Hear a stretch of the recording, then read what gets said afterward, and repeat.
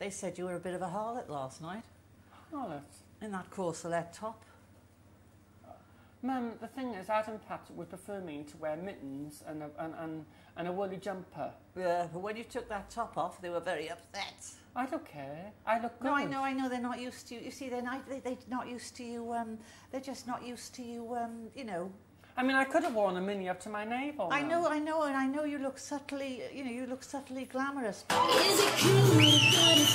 you ready? Come on, baby. Maybe we're too protective over you. You know, maybe we're just. And too the thing protective. is, I am 25. You know. Yeah, and you see, I buy the clothes of 60-year-old. And I do have a good figure. Of course you have. You have a bloody good figure. Keith says I should lose an inch off my thighs. The swine. I know. I know what we're going to do. I'd go and No. I've got his address. Paint on his car.